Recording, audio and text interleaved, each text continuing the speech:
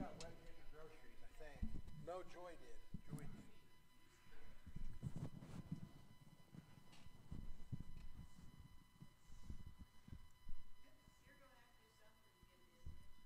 I've given up. I'm just going to dismiss and let you all watch the little one. I'm going home. I know what's important and what isn't.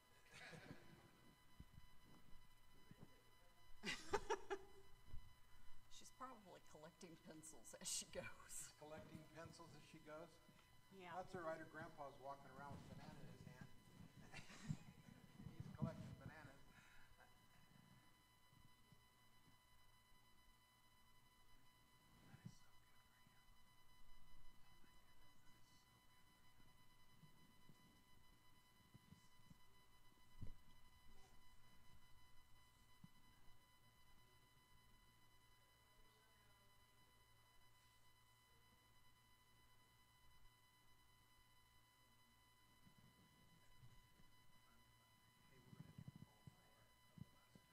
Oh, okay. So it's everything. Okay. Well, hello. Rita, don't leave without me seeing you. I have something for you. I mean, I see you now, but I have to see you in a more personal way.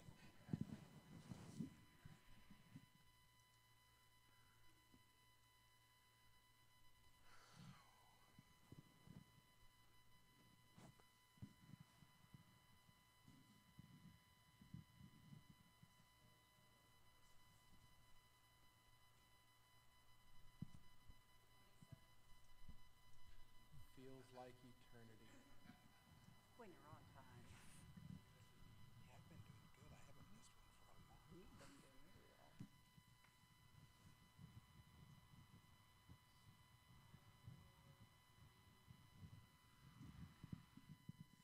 Hey, good evening. Good evening. So much fun being on time for something. Isn't that just fun? You know? I've always lived to try to always be on time, and it's a little bit of a challenge on Sundays to mind that clock up there. Y'all don't get to see it, but I know exactly what I have to do and when I have to do it. The fun part of it is it says that I'm going to start the service tonight at 9:30 and end it at 10:45. So I hope you're in for a long one. I don't know what we're going to do that long, but it's going to happen, so it'll be a good night. How many of you had a good day today? Now, how many of you were where it rained today? Mm-hmm. Were you where it rained significantly? Yeah, it rained pretty good. So we didn't get a whole lot of rain at our house, but we were out at Andrews this afternoon, and man, it flat just was a gully washer out there, which was kind of nice out in Schilling area. So that was nice. It didn't rain enough, though, out there for the ground to get mushy, because I walked to the car across the yard, and it didn't even mush. So that's how dry it's been. But I have to praise the Lord for something tonight. We have had something happen this weekend that I think is the first time in the history of our family. And that is, Andrew went and caught a mess of fish with his roommate and had us all out for a fish fry last night. And then because he can't be here tomorrow night for his mother's birthday party, he had us out and cooked her birthday lunch today, 2 meals in a row. And I looked at him at lunch and I said, "What are we having tomorrow night?" And he said, "You're on your own, buckwheat." But it was just so much fun. I mean, that's the first time we have done that, I think, ever in our family, where he fixed meals, and it was just fun to go and sit and enjoy a great lunch and a great supper last night. And he's found a new little fishing hole that he alone gets to fish. He said he can take me maybe, but he's been catching big bass, and so that's always fun. He caught a 5-pounder yesterday morning, and I helped eat it last night, so that was good. But thank the Lord for fun times with family. Mm-hmm. Who has a praise tonight? Something you want to celebrate God's doing in your life? Yes, ma'am. Awesome. Wonderful. Nice. Good. Nice. That's been a prayer answered. That is good. That is good. Yes, sir.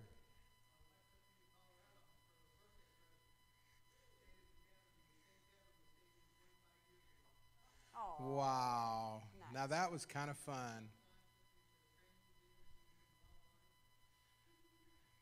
That is awesome. Maybe just a little, yeah. Yeah, it was kind of comical. I thought I'd be in Super Doghouse after all the stupid comments I made this morning, and all I wound up getting when I left church was offers to come and stay at their house, so I thought I was in pretty good shape. So, well, that's awesome. I love the stories of couples who go back to special places. I just think that's the coolest thing in the world. We can't go back where we honeymooned in Vail, Colorado. We can't go back to where we honeymooned because it's no longer owned by the family that owned it, and we don't have access to it. But we were in a condo built on stilts over the Eagle River. And it was the coolest thing in the world. We'd leave the veranda doors open at night, and you'd go to sleep to the sound of running water, and you'd wake up to the sound of running water. I wouldn't try that now, but it was okay back then, you know. But, yeah, it was fun. It was a neat place. 6-bedroom condo, and all they had in all the bedrooms were twin beds. What a way to start your honeymoon. Oh, man. Who else has a praise? And you suddenly got quiet. Yes, ma'am.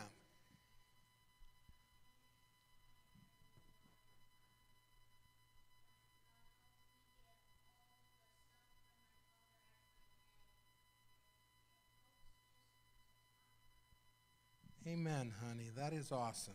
That is awesome. Healing happens when we're able to talk about the tough things. That's a biggie. Man, that's huge. Oh, well, we serve a great big God who is awesome. And how about we sing about that a little bit tonight? Number 395, Love Lifted Me.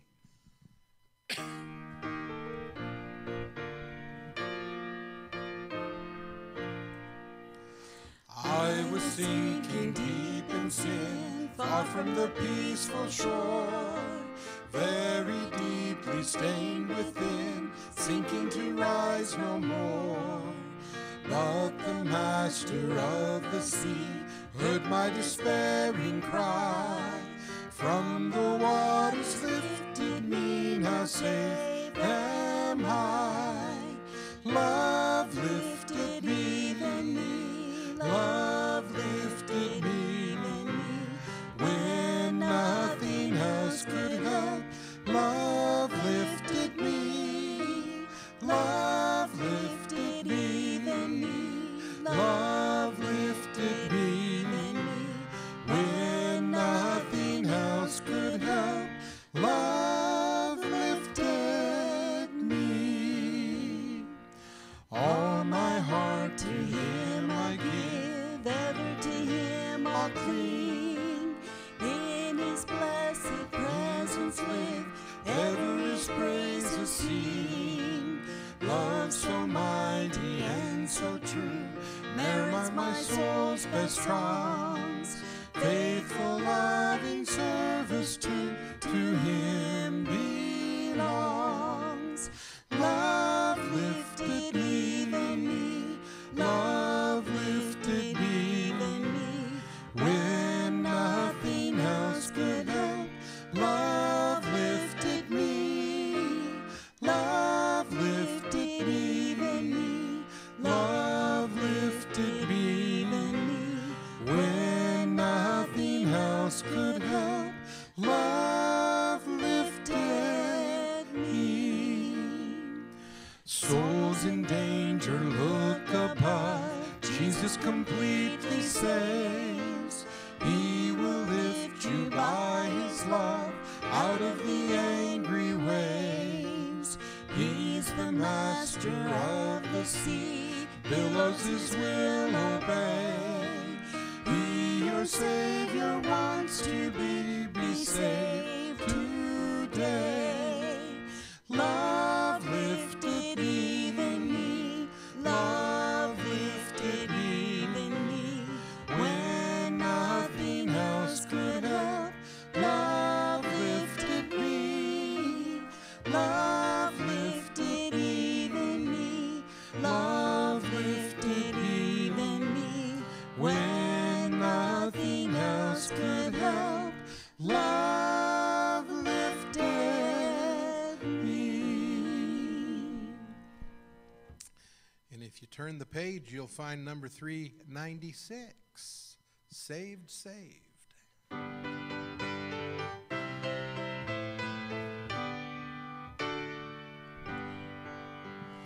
I've found a friend who is all to me.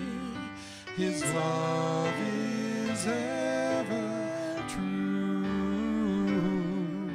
I love to tell how he lifted me and what his grace can do for you. Saved by his power divine, saved to new life sublime. Life now is sweet and my joy is complete, for I'm saved, saved, saved. He saved me from every sin and harm, secures my soul each day. I'm leaning strong on his mighty arm. I know he'll guide me all the way. Saved by his power divine, saved to new life sublime. Life now is sweet and my joy is complete, for I'm saved, saved, saved. When poor and needy and all alone, in love he said to me, come unto me and I'll lead you home to live with me eternally. Saved by his power divine, saved to new life sublime. Life now is sweet and my joy is complete, for I'm saved, saved, saved. Well, let's go to the Lord in prayer for a moment tonight. Carol, your son, is that this week?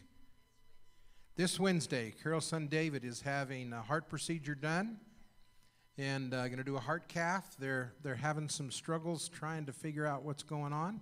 So that'll happen on Wednesday. We want to be praying for him. It's kind of a full week. Let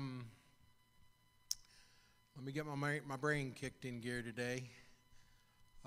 Jeff Enns is having surgery this week to try to repair some ligament and muscle and nerve damage in his arm from an accident at work. And we want to be praying for him that the Lord would be with him.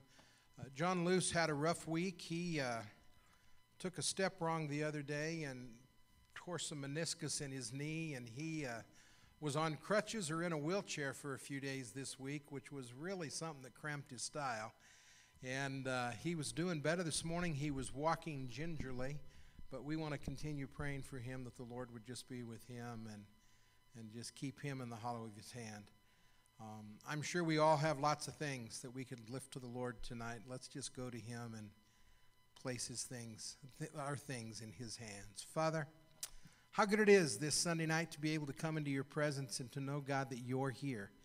Your word says where two or three are gathered in your name, there you are in the midst of them. And so tonight ours is not trying to figure out where in the world you are and how we're ever going to get your attention, but rather, God, it's ours just to say thank you, Lord, that you're here, that you've come to meet with us and that you're present in us. And Tonight as we come, we're just thankful, God, for the realities of what we've sung about. The fact that tonight we can testify through the blood of Jesus that we are saved. That having confessed our sins and believed on Jesus for our salvation, your word says that we can know that we're forgiven and we are a child of the King. Thank you, God, for your amazing love. Father, we also recognize tonight that when we gather in your name, you want to work among us. In fact, you tell us that those things that we agree upon on earth will be agreed upon in heaven. And so tonight, we just want to place a couple of things in your care. We want to ask, Lord, tonight that you'd be with Carol's son David tonight. God, he's been having a tough time with some heart issues and things happening where he passes out and they're not real sure what all's going on. But on Wednesday, they'll do a heart cath early in the morning. And we just pray, God, that as they do that, they will be able to be used as instruments of your healing hand. That, Lord, whatever's causing the problems, whatever needs to be taken care of could just be done right then and there, or even better, that when they go to do it, they can say there's nothing wrong and there never really was. And, God, we're just going to praise you for what you do in taking care of him. Be with his family as well. I know it's tough for them, and I just pray, God, that you would be especially near. Father, pray also today for Jeff Enns as he goes in for surgery this week, and ask, God, that you would be with him and just bring a healing touch upon his life. Pray you'd continue to be with Pastor John and watch over him, and that, God, you'd be with all of us tonight. You know the things that we've brought with us this Sunday evening that keep us awake at night. Those prayer requests, God, that we just lay before you and are burdened by. And Lord, tonight we just pray that you would work in every circumstance and in every situation as only you can. And God, in advance of what you're going to do, as we lay those things before you, we're just going to say thank you and give you praise. Father, tonight I'm thankful for your love and for the way you just continue to pour it out upon us. And Lord, tonight as we continue to sing, I just pray, God, that you would help us to fix our eyes on Jesus, the author, the finisher of our faith, who for the joy set before him endured the cross, despising its shame, that he could tonight be set down at your right hand, Father, there to make intercession for us. Hear our prayer tonight, Father, as Jesus brings them to you. In his name I pray. Amen. Number 435, My Faith Has Found a Resting Place.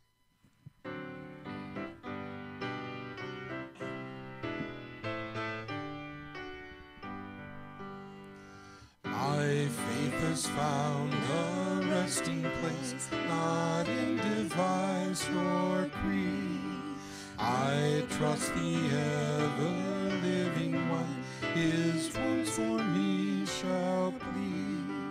I need no other argument, I need no other plea. It is enough that Jesus died, and that he died for me.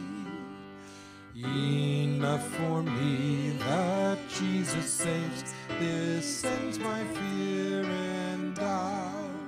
A sinful soul, I come to him, he'll never cast me out. I need no other argument, I need no other plea.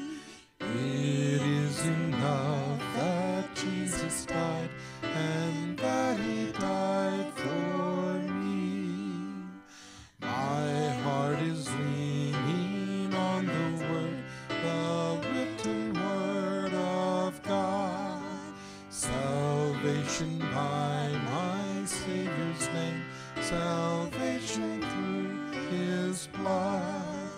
I need no other argument, I need no other plea. It is enough that Jesus died, and that he died for me. My great physician heals the sick, the lost he came to save. For me his precious blood he shed, For me his life he gave. I need no other argument, I need no other plea. It is enough that Jesus died, and that he died for me. Number 436, The Solid Rock.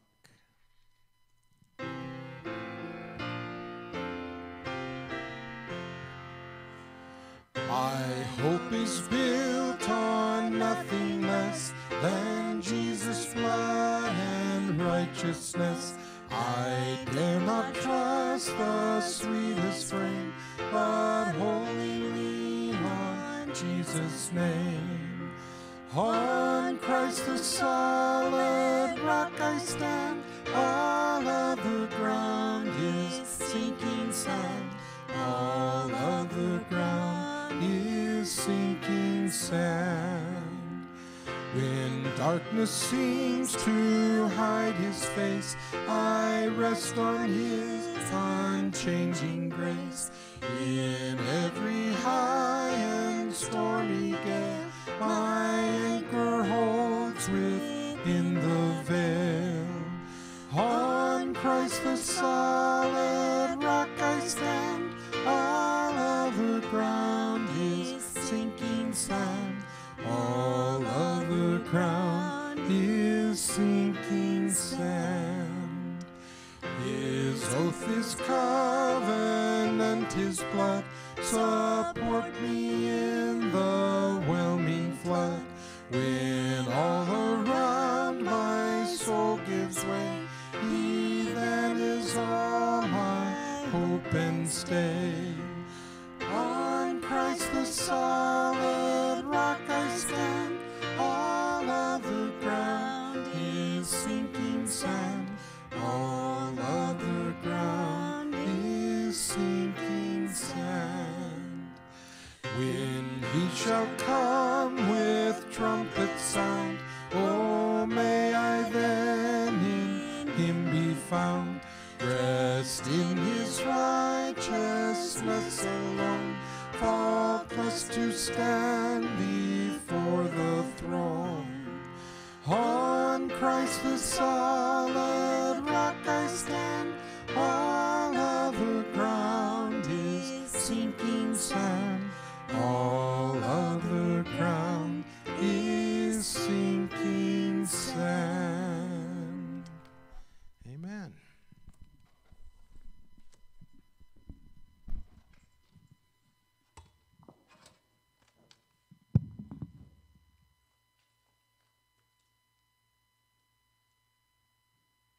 If you have a Bible tonight, turn with me to 2 Thessalonians. I thought I was done with that series, but wound up back there for one more shot this week. And we're going to take a look at a few verses towards the end of 2 Thessalonians chapter 3. I have been having a lot of fun lately getting ready for the fall. Do y'all get ready for the fall every year? For me, getting ready for the fall means getting ready to teach new classes in the School of Ministry and getting teachers lined up and getting students organized and helping people figure out that all they have to do is open a drop-down box and click on the right box and they get registered for the right classes. And I always wind up having to move everybody around because they get it all messed up. And this fall, one of the things that I'm going to be teaching is Organic Outreach International's intensive program on how to develop a heart for the lost and how to not only make your life, but make the ministries that you are a part of something that with intention reaches out to share the good news of the gospel with lost and broken people. The further I go, I don't know why this is ringing. Can you hear that? Children should know that I'm in church, shouldn't they? Could embarrass her, couldn't I? Let's embarrass her. Hello, Landon. We're in church. We'll talk to you later. Bye. And his mother's thoroughly embarrassed. Love it. I, in the midst of all that, have been really praying through some of the stuff that I've been preaching. One of the things that happens when you preach is that before it ever comes to you all, it has to filter through me. That's not mine. Thank the Lord. And those words have to kind of cycle through my soul.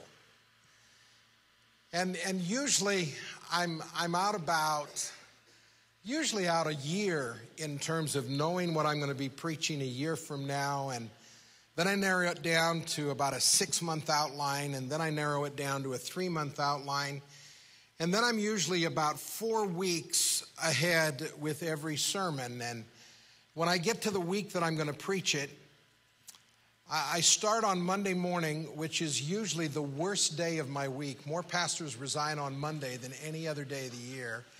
And it's just the way it is. But Monday is my worst day.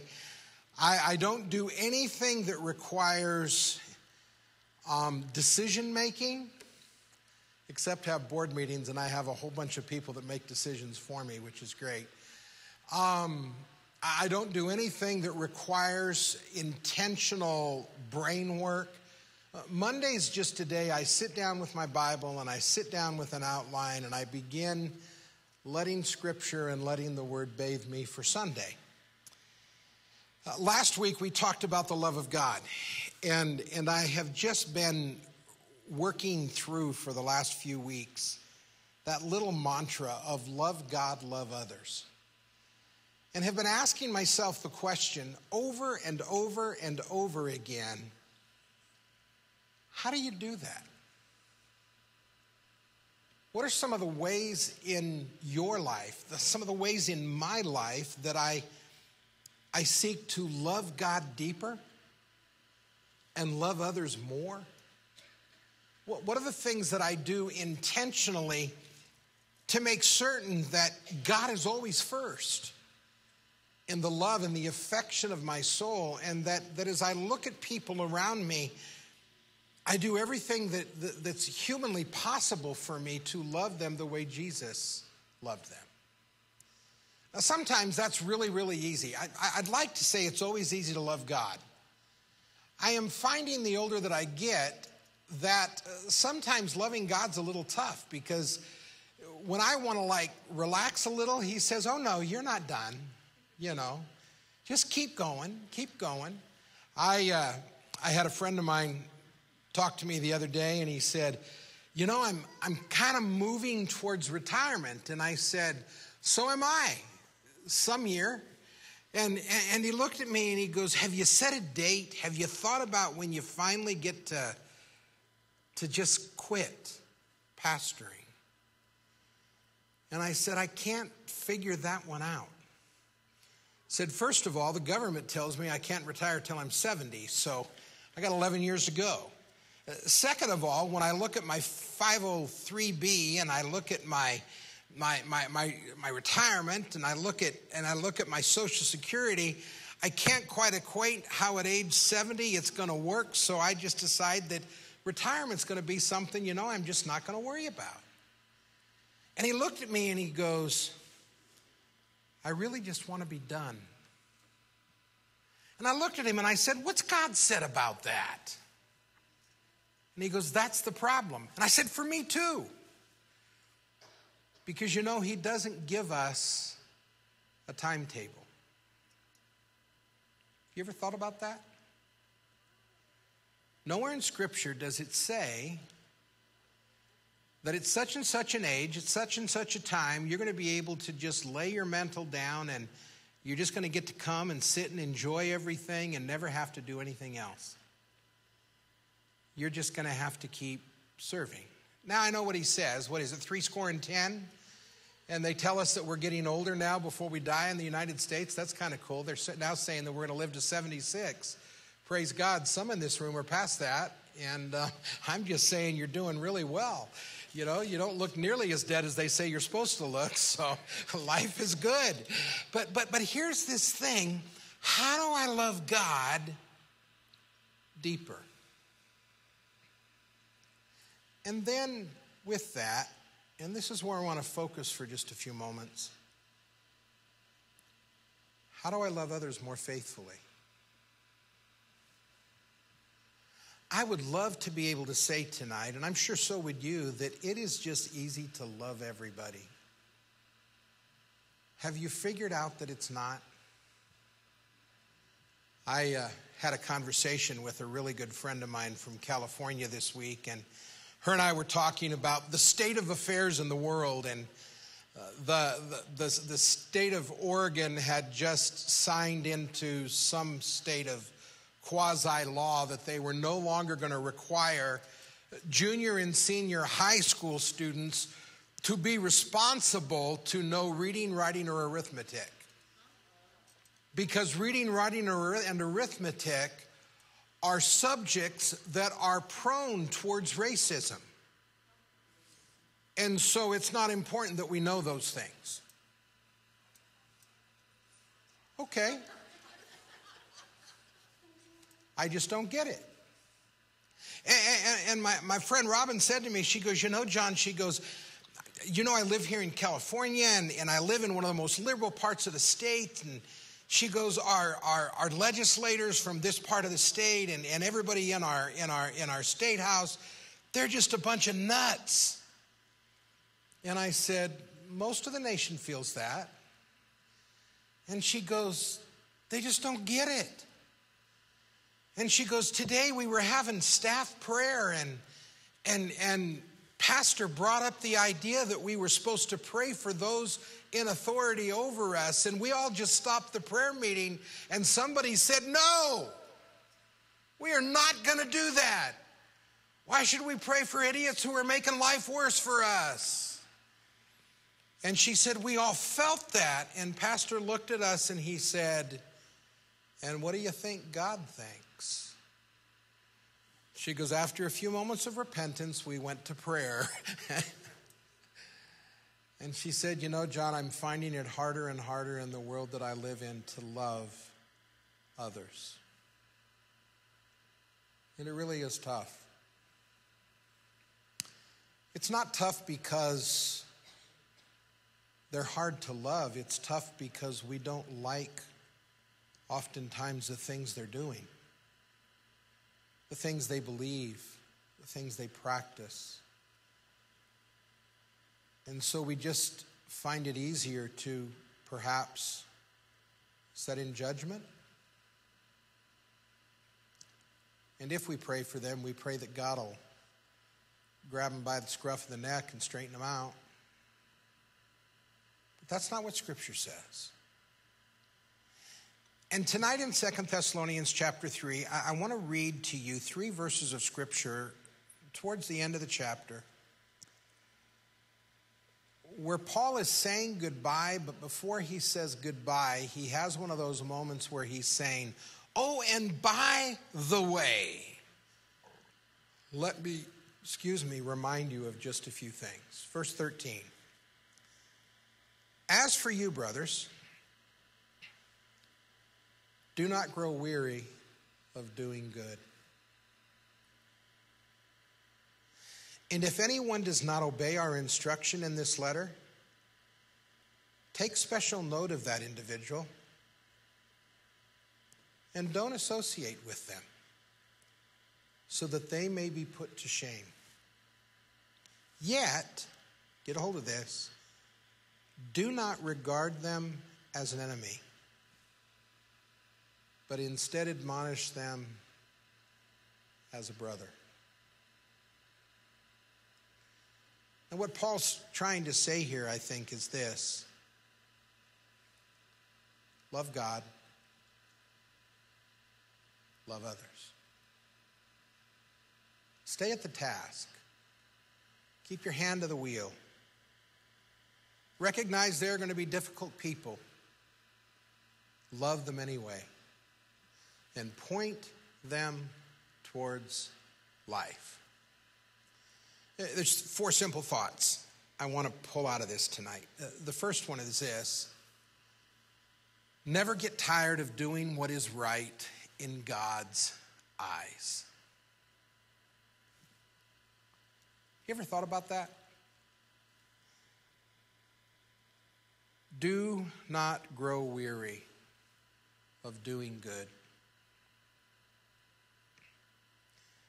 My first church, I had 2 retired elders, pastors. One had pastored 67 years in the Church of the Nazarene. His largest church was a church of about 70 people during that time. He never made much money, but he had been faithful as faithful could be. The other was a man who had pastored for about 55 years. He had pastored some of our great churches across the southern United States. He was what they describe Peter and John as in Acts, an unlearned and an uneducated man. He had an 8th grade education. He was saved out of the tutelage of his uncles who were moonshiners in the Virginias and in Carolina. And Brother Whitaker, he was just one of those guys who had more ideas and had more gospel chutzpah than anybody I've ever known. He could dream up more things to do to reach lost people for Jesus than I ever dreamed or imagined. But he'd do it. And I remember him saying to me early in my ministry there,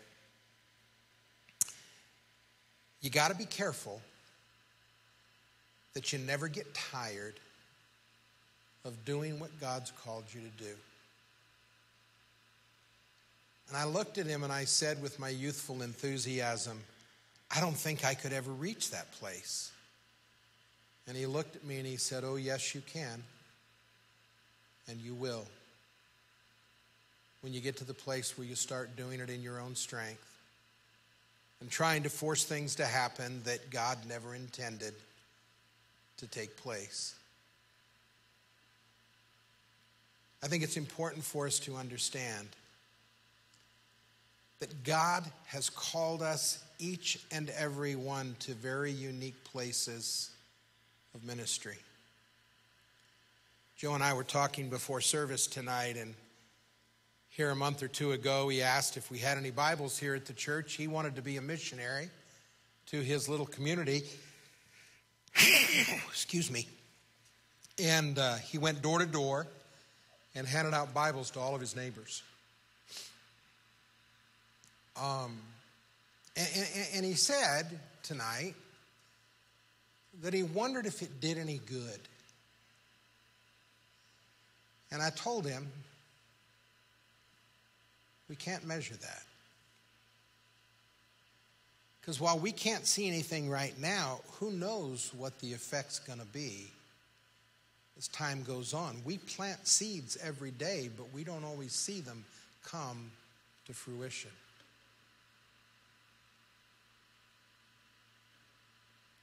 Paul's trying to say to believers in a vibrant church,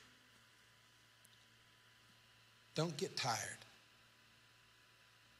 of doing what I've called you to do.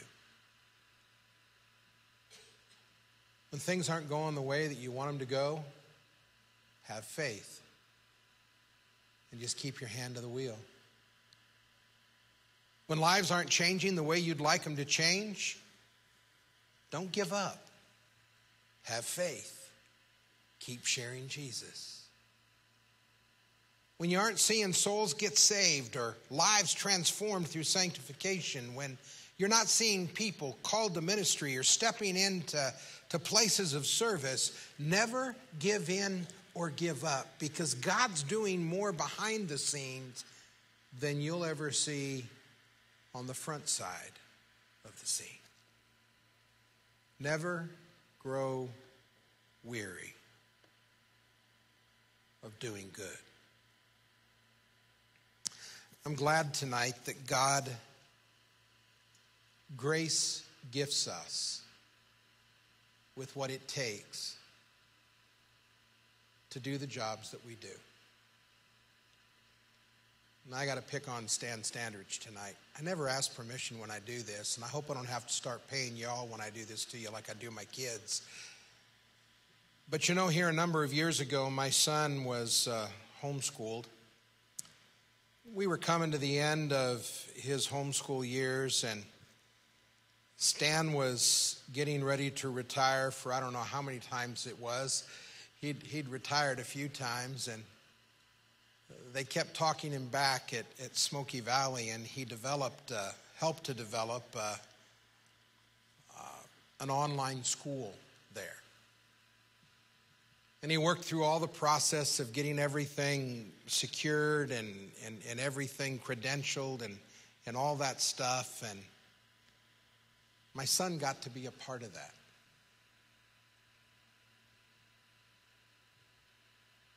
And brother, if you did it for nobody else, you did it for him. He was kind of at the end of his rope with mom and dad's tutelage. He'd had all of the Latin and the stuff we were trying to ram down his throat. And he was ready for a classroom.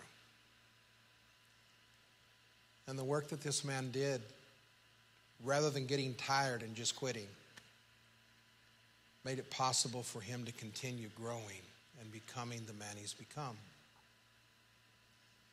We never really know the difference we're going to make if we just hold on. Never get tired of doing what's right in God's eyes. Now, there's a second truth in here that I think is really, really important to me. Paul writes in the first part of verse 14, if anyone does not obey our instruction in this letter, take special note of that person and do not associate with them. I think there's something really critical there for us to see. He's saying to us, choose to step away from participating with those who willfully walk in disobedience.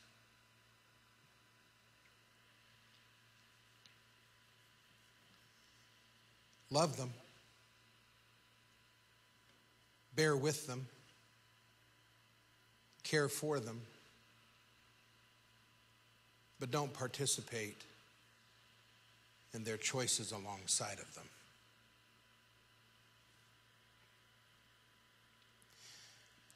You and I will do more to influence people for the gospel by walking in obedience before them when they choose to disobey than we will ever accomplish by joining them in their sin thinking we can lead them out of it. It's not going to happen. I have a friend who led a man to the Lord, and they were in a restaurant, and this man had been pretty rough, and his way of saying thank you to my friend for leading him to the Lord was to buy him a drink. And when you're a Nazarene pastor, that's not the best thing to accept. But he did. And he said, I sat there and I drank and didn't drink at all, but about halfway through I realized what had led this man to such a terrible life of sin had been alcohol, and now, without even thinking, I had participated in what was his demise. And he made this statement to me. I couldn't undo the damage I had done.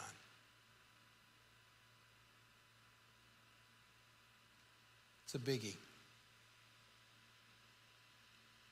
We live in a world where people are making choices every single day, and it's like I said this morning when I visited recently with a pastor in the community who asked a tough question.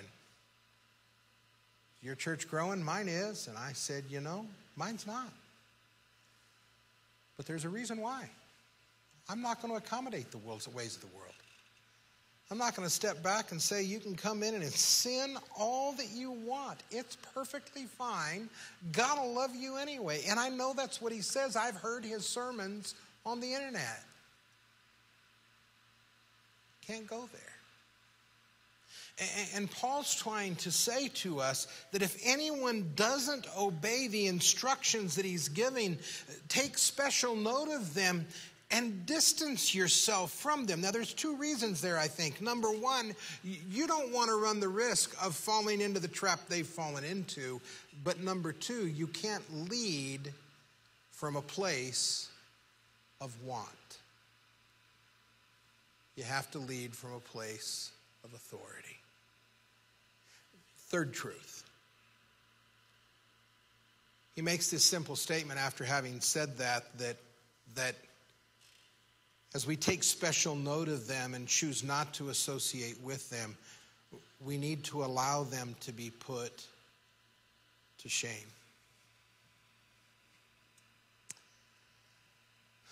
That's a hard one.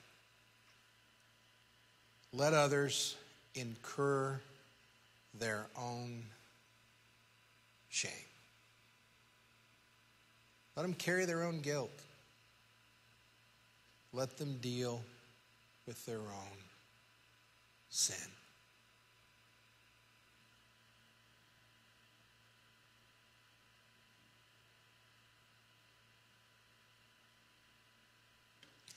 I don't know why it's been the way it's been lately, but with the intention of trying to figure out how I can love God and love others more intentionally, he keeps putting people in my path who are living counterculture to what I believe Scripture teaches us to embrace. And I've had lots of opportunities to deal with folks who are, they're just not living for the Lord. And I recently had one say to me, John, I know what you think about me. And I said, you do? That's so exciting. Tell me what I think, because I haven't figured it out yet. If you know, it'd be great to know. They said, well, you think I'm going to hell.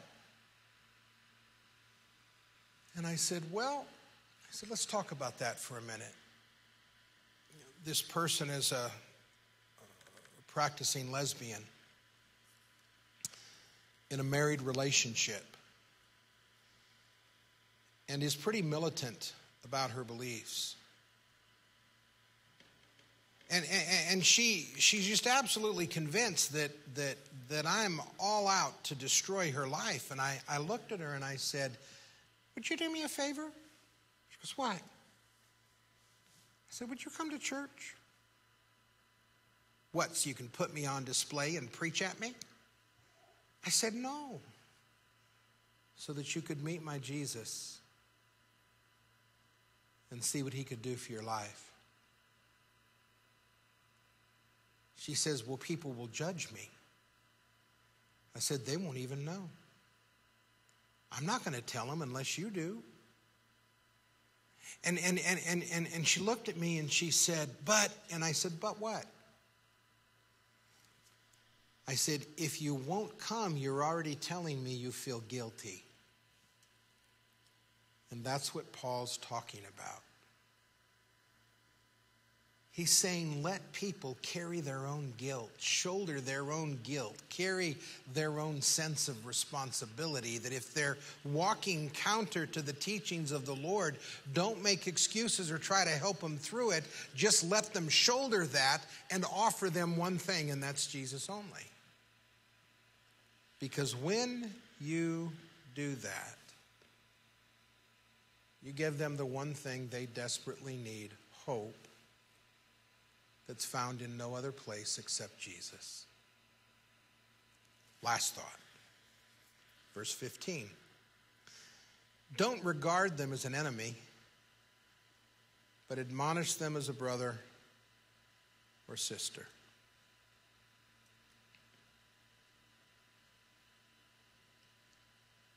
Love others and hold them accountable.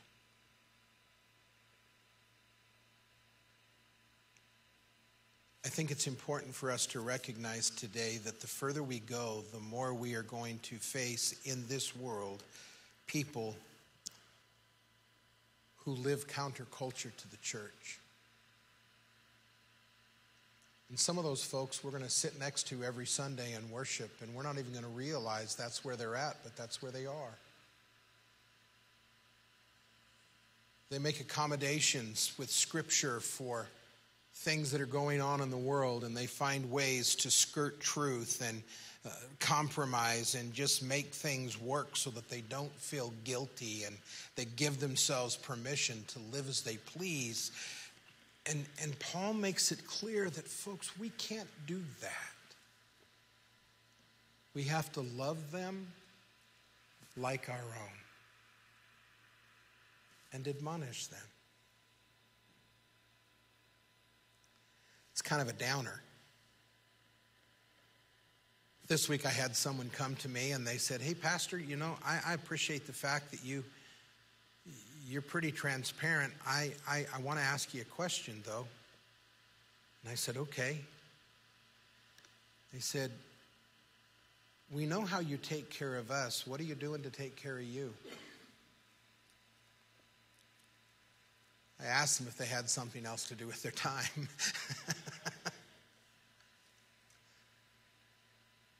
And they said the Lord sent them to tell me to rest more and give myself permission to relax. I take that admonishment as a gift from God. Because in the world we live in, there are people he puts into our pathway every day that need us to come alongside of them and say, "Hey, I've noticed. I'm not trying to be judgmental. I'm not trying to be difficult, but I'm concerned about you." And I just want to encourage you to make it positive. Now you'll notice as you read through this, Paul doesn't say anywhere, just let them go on off to the devil's place. He doesn't say that. He says, love them. Let them deal with their guilt and their shame. Admonish them. Help them to become better. And never grow tired doing that. Do you love parenting moments with your adult children? Do you ever love those? Where you get to see your grandchildren do things that their parents did, and you get to look at them and you laugh and say, "Boy, that's a chip off the old block." My grandson, and I'll let you figure out which one, is very much like his mother. Gave it away. He has two things that are desperately Caitlin-ish in his life. One is he never shuts up. It's just rapid fire. And secondly, he's always on the go. I mean, he puts the Energizer Bunny to shame. So between movement and mouth, you're like always like, where'd he go? Where'd he go? What's he saying? You're just like caught, and it just drives you crazy. I looked at her the other day and I said, "Hey, Kate, this kid's going to go crazy someday. And it's going to be your fault." She goes, "No, it won't." And I said, "Sure it will. Because the only thing that you model for him is and all the time." She looked at me and she goes, "Don't you have someplace to be?" And we talked about it. She made a statement I'll never forget. She said, Daddy, I'm glad God put you in my life at this point in my journey just to hold me accountable.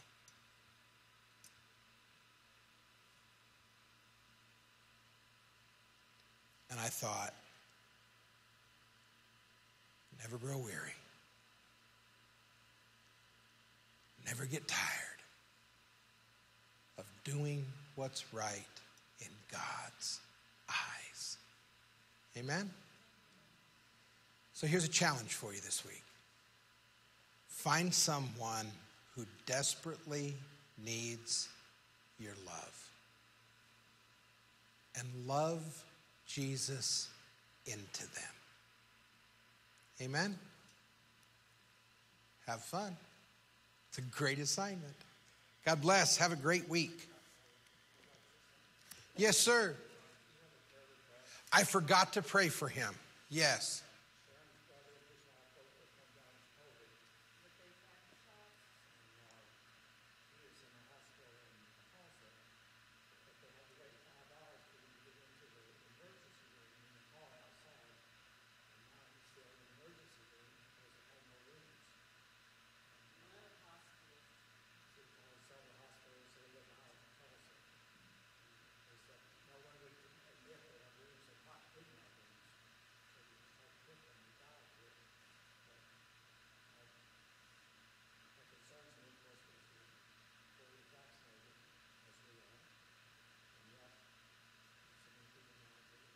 Yeah.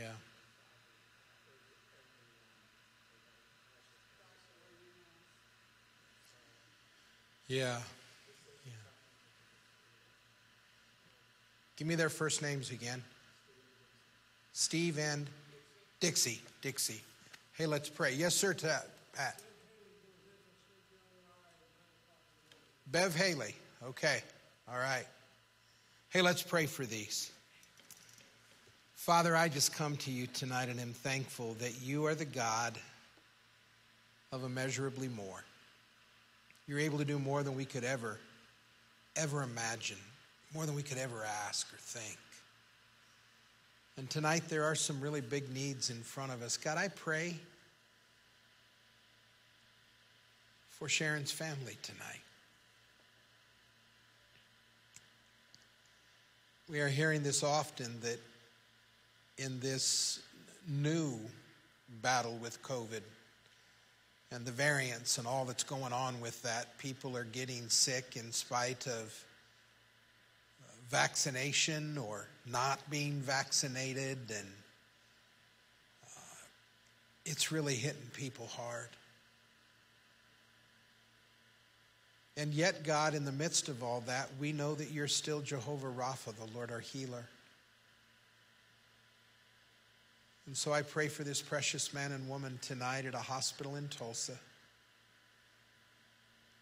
and ask God that you would be the God of immeasurably more for them and touch them tonight and drive this virus from them.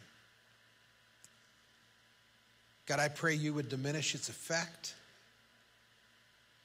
and that you would bring healing to them.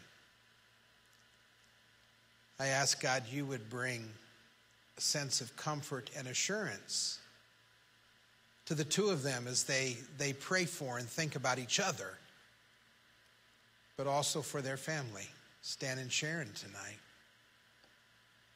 who live wondering what and how and what will this mean? What will this be? May your grace be sufficient to touch them and make them whole. We pray for Bev as well tonight, Lord, that you would be with her tomorrow, and that, God, her surgery would go well, and that, Lord, your grace would be manifest in healing for her body.